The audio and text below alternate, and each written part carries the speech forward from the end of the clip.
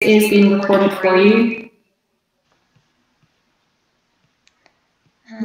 Yep. Okay. So when you're given two different shapes, you can equate the volumes. The volume will remain the same. You're just changing that volume into a different shape. Any problems with question 5 or anything before that? From the work that you guys did, you're doing really well. There's still a couple of you who are not starting it off, not writing down your equation. I don't know why you're skipping these steps, guys. You're like, you cannot skip steps. Whatever maths you think is the maths that you should be putting on the paper as you go. No mental maths. Write it down. It has to be on the paper. They expect to see it. And that only gets more and more obvious as you go through your maths through school and through university. Have to write everything down. All right. So now we're looking at immersion problems. So now we're placing an object into the water. So the volume of the water displaced will be equal to the volume of the submerged object. So you will have seen that in science before. You've already done that in science. It's called Archimedes' principle. Do you guys remember that? So it just means that if you place an object in the water will rise up. So the amount of water that's displaced is the same as the volume of your object. So that's really important. Okay. You guys can take that down. The volume of water displaced and the volume of the submerged object, well, they're going to be the same. Okay, let's try an example question. Now, again, I'm going to be doing these questions with you, but if you feel confident to do them on your own, you know what to do. We are doing questions 10, 11, 12, 13, and your challenge is question 15. So if you want to do them a bit quicker than me, feel free to just work on them now. All right, starting with question, an example question.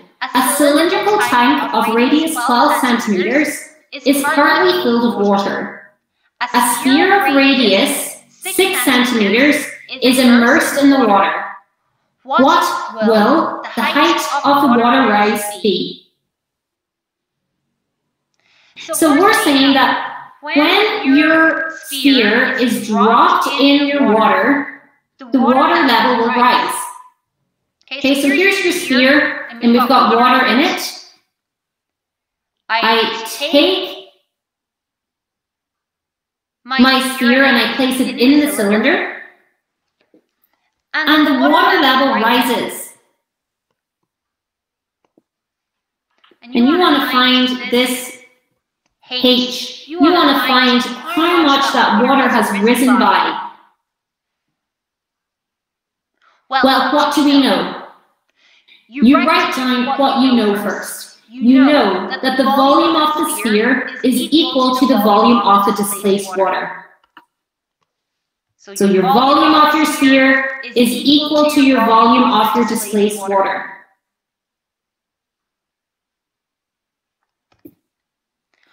Work out what your volume of your sphere is.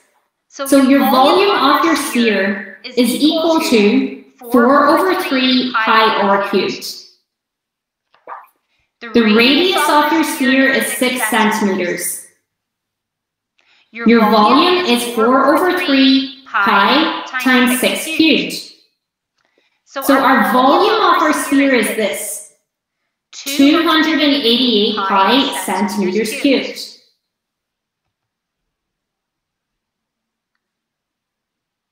We know that the volume of the sphere is equal to the volume of the displaced water. Therefore, we state that the volume of your displaced water is equal to 288 pi. So write down what you know, and then substitute in your formula. So what's your formula for this volume of your cylinder? See, it's a cylindrical shape. So that's your cylindrical shape here. So this cylinder, that blue cylinder, is equal to 288 pi. pi or squared h is equal to 288 pi. So we want to find h, the height. Substitute in the dimensions that you know. So we know that the radius of your tank is 12 centimeters. So substitute in for our radius, we get, cancelling out your pi's,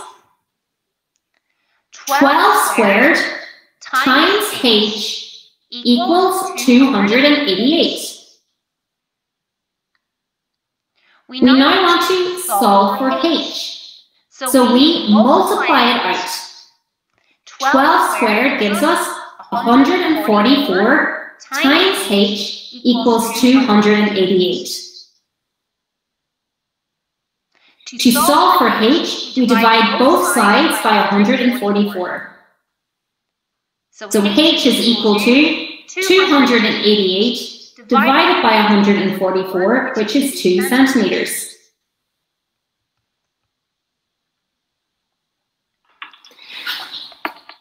So in these questions, we start off by stating the volume of your object immersed is equal to the volume of your water displaced.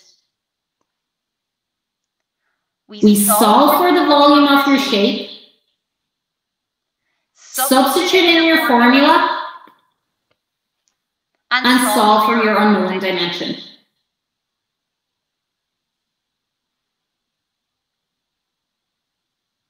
Okay.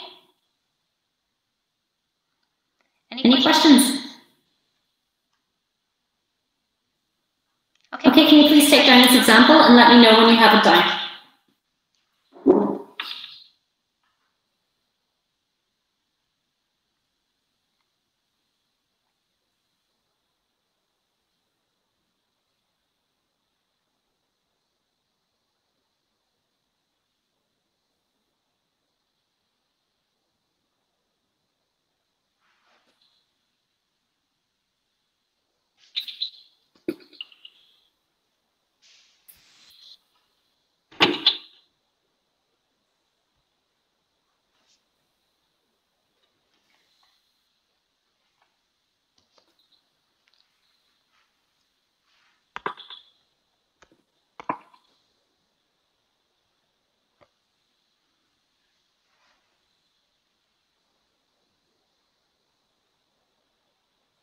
Guys, you actually have this example in your books anyway, so if you don't want to take it down, that's okay. If you've started taking it down, finish it, of course.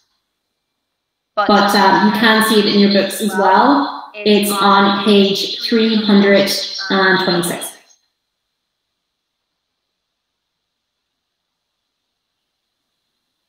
Okay, are we ready to move on?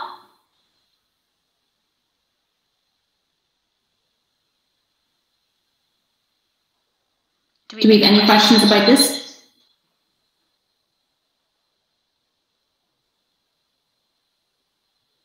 Let me know, guys, are we happy to move on or not?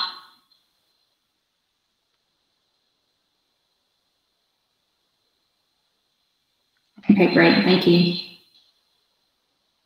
Okay, the last type of questions that you'll be looking at. These are called flow problems. So they're problems to do with a liquid flowing through a cylindrical pipe.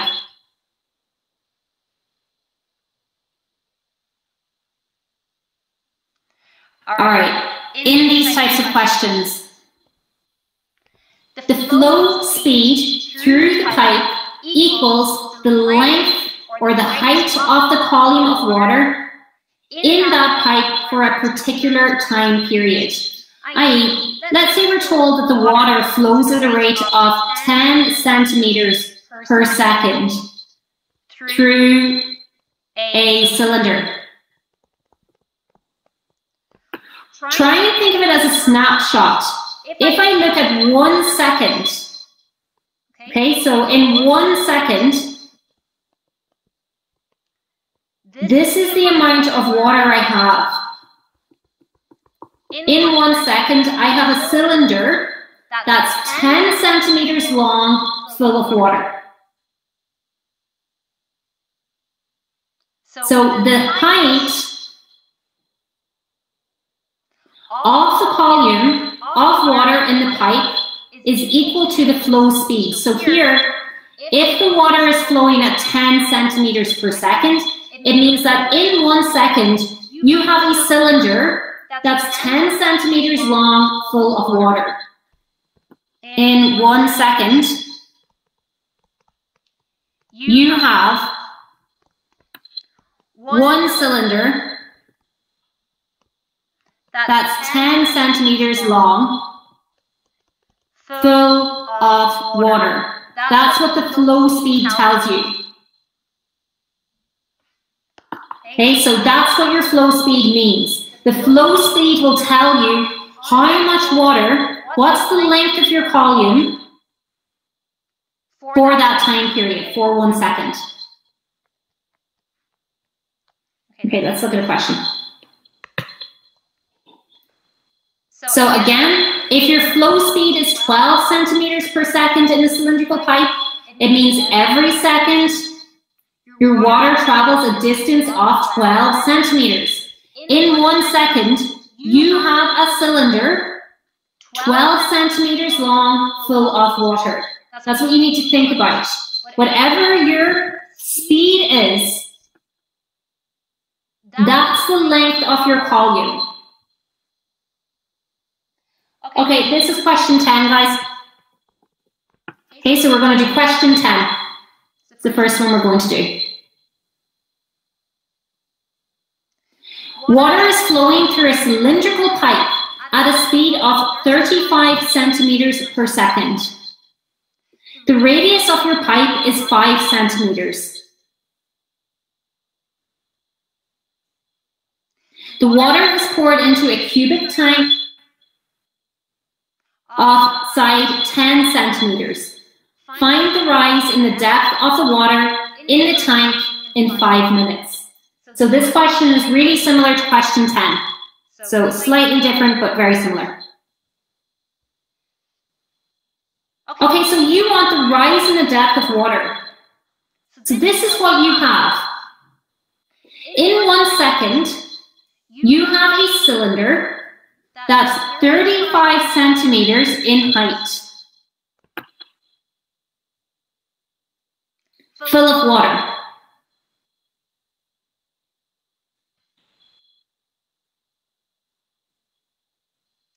And you have, for 5 minutes, you have this water going into a cubic tank.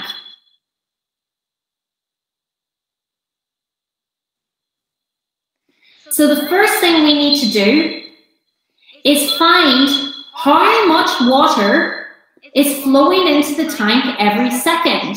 So find the amount of water, the volume of water flowing into the tank in a second. And then we can find the volume for 5 minutes. We can multiply that value to find the volume for 5 minutes. So this is what we have, and this is what we need to find. You're going to find the volume of water that flows into the tank in 1 second.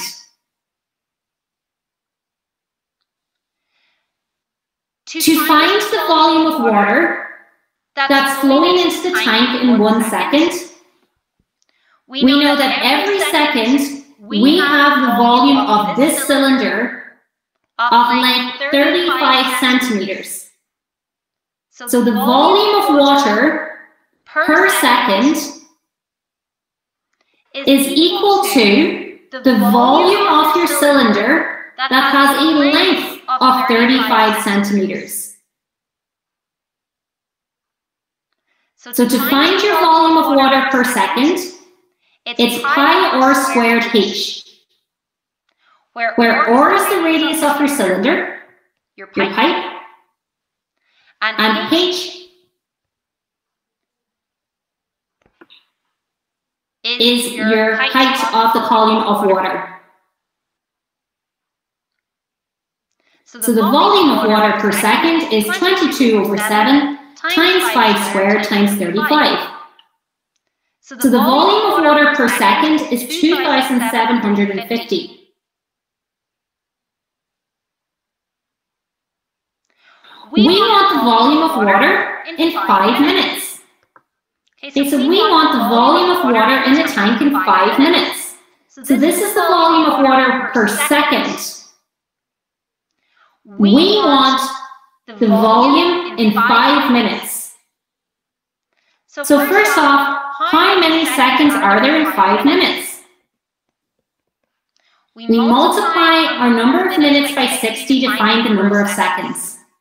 So we want the amount of water in 300 seconds. So the volume of water in 300 seconds is the volume in 1 second times 300. So we have a volume of water in a cube of 825,000 centimeters cubed.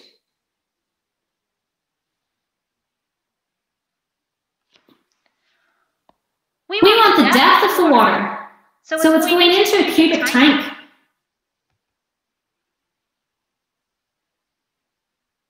So it's going into a cubic tank.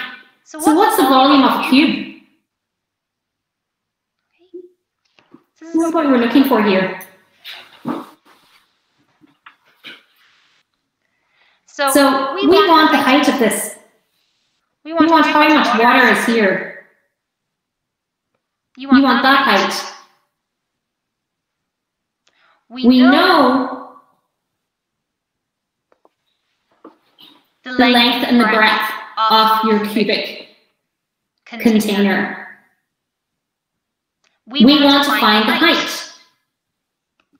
So we state that your length times width times height equals your volume. This means 100 times 100 times x equals your volume. And then we solve for x. So 100 times 100 gives us 10,000. And then we want to find our value of x, so we divide by that. So we have x is equal to 82.5 centimeters cubed. Okay, so that's pretty much the hardest question we could find. So that kind of includes everything. Let's try a few more. So the hardest part here is always with these types of flow questions.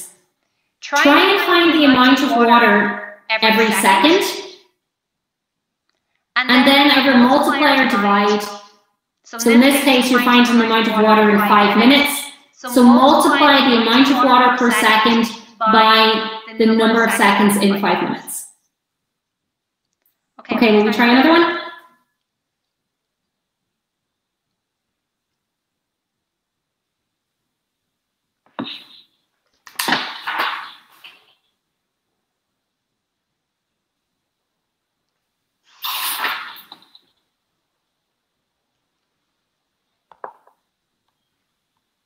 All right, let's try question 10 now. Again, the example that we have here is the example that's in your book on page 325. Any questions? I know these ones are tricky.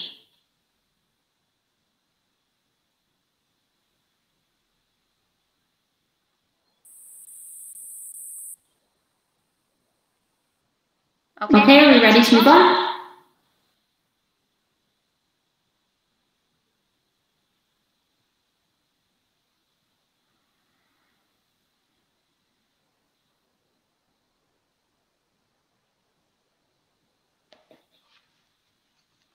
Let me know, guys, when you're ready to move on.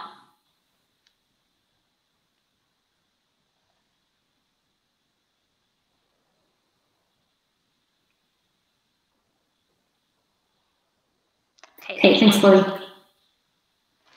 Okay, so if you don't have this down, that's okay. You can still find it on page 325.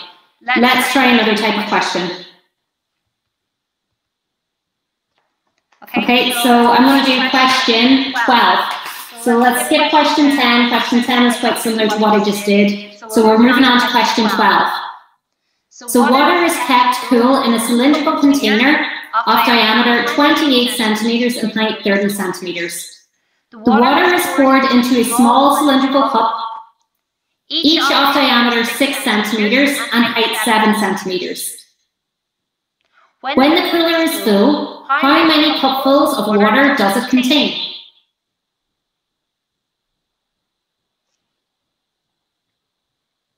Okay, so we want to see how many of these little cups go into that big cylinder container.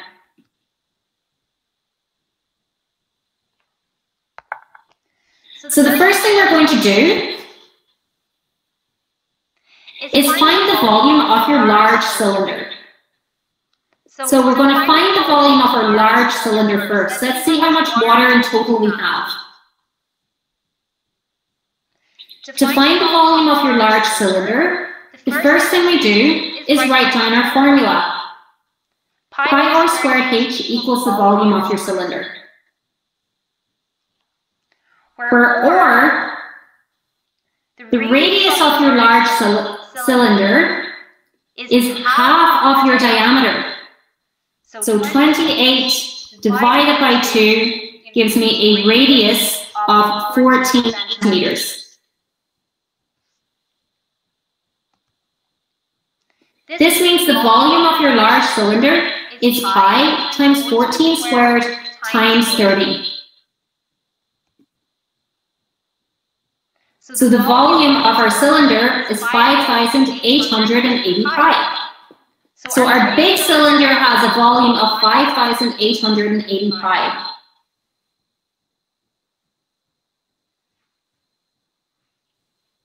We need to see how many small cups fit into this. So we need to see what's the capacity of your small cylinder, what's the capacity of your cup. So we need to find the volume of the small cylinder now. Again, write down your formula. Pi r squared h equals your volume of your cylinder. In this case, we're told that the diameter of your small cylinder is 6 centimeters. So if the diameter is 6 centimeters, the radius is half of that value. So the radius is 3 centimeters. That gives us pi times 3 squared times 7 equals the volume of your cylinder. So 63 pi centimeters cubed equals the volume of your small cylinder. And we want to see how many times, so how many times does this volume go into this volume? How many cups fit in that? So the volume of your large cylinder divided by the volume of your small cylinder equals the number of cups. That gives us 5,880 pi divided by 63 pi equals your number of cupfuls. And putting that in your calculator, you get 93.3 cupfuls. Or you can round that if you want to. Okay, so we find the volume of both and divide them into each other.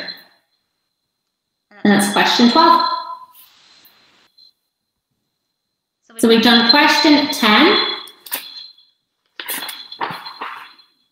We've done question 12. Let's look at question 13. Okay, I'm going to leave that on the board for a minute and we're going to do question 13 next.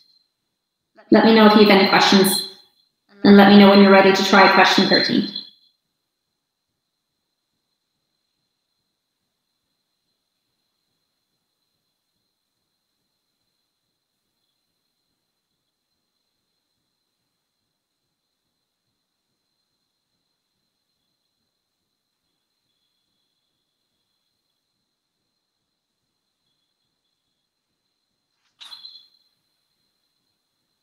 Hey guys, let me know when you're ready to move on. to question 13.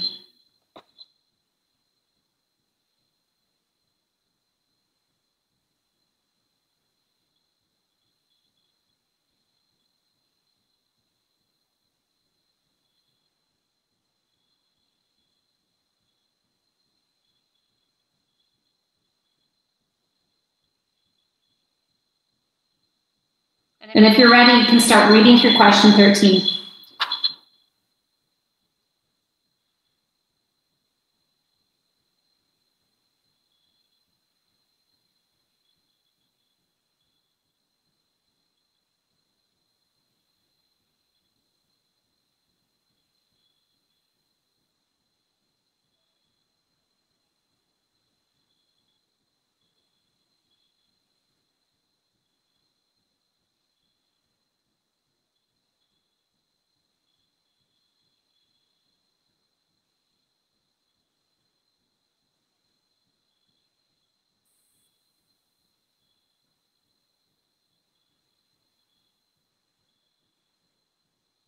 Okay, let me know when you're ready to do question 13. You can start it if you have this down, and if you're happy with question 12, you can start question 13.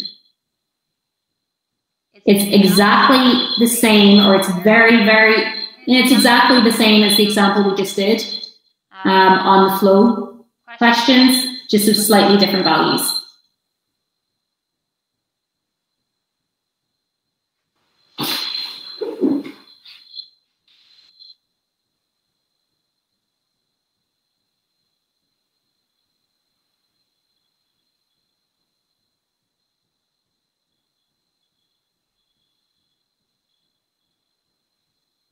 Okay, are we ready to move on?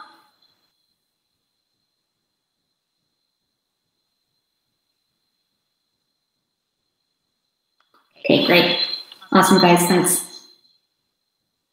Okay, question 13, so we're going to get it started. You should have it in your assignment open. So we're told that water flows through a cylindrical pipe at a rate. So we're told that our rate is 10 centimeters per second. We're told that the diameter of your pipe, so we have a pipe of diameter 7 centimeters. We're told that the water is poured into a rectangular tank of length 55 centimeters and width 20 centimeters. And we're asked to find what is the depth of water after 1 minute. Okay, so you're given this. Just draw.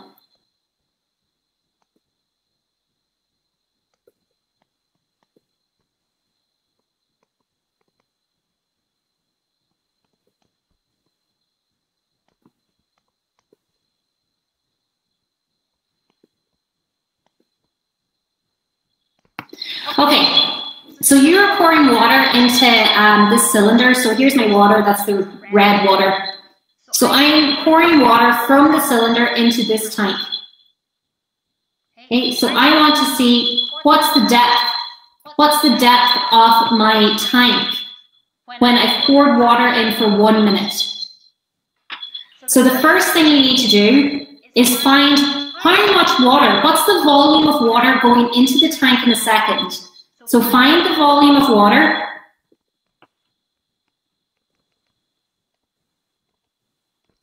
Pour it in per second. In 1 second. So we need to find the volume of water that's going in 1 second, and then multiply it by 60, because we want the amount of water that's going in 60 seconds, in 1 minute. So the first thing we need to do is find the volume of water in 1 second. The volume of water in 1 second. So in 1 second, if you have a flow rate of 10 centimeters per second, in 1 second, we have a cylinder that's 10 centimeters long, full of water. So the volume of water in 1 second is equal to pi r squared h, the volume of your cylinder that has a length of 10 centimeters. So to find the volume of water in 1 second, it's pi times my radius of my cylinder, 3.5. So if my diameter is 7, my radius is 3.5. Times the height, which is the column length, 10 centimeters. Okay, so your column length is always going to be that speed value. This gives us 3.5 squared times 10. So we have a volume of 22.5 pi centimeters cubed in 1 second. So this is the amount of water that's flowing in 1 second. We want to find the volume of water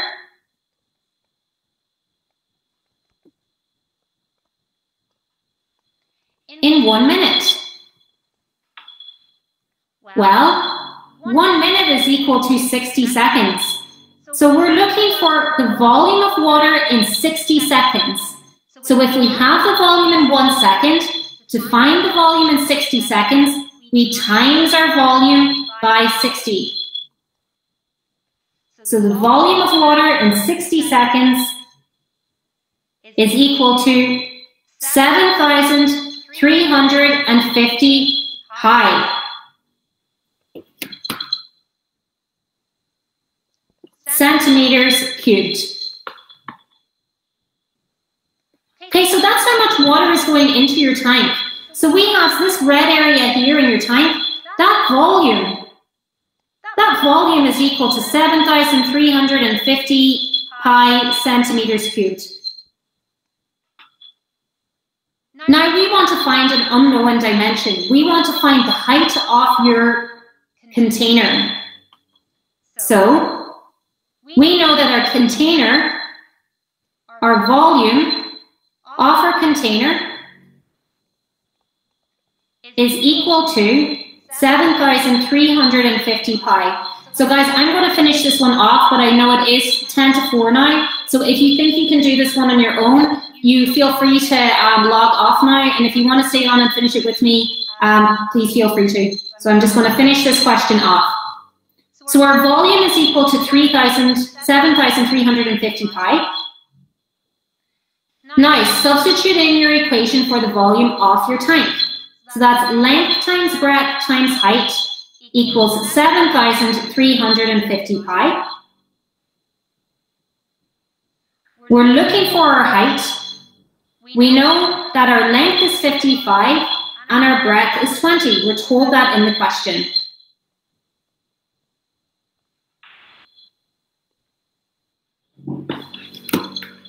So solve now for h.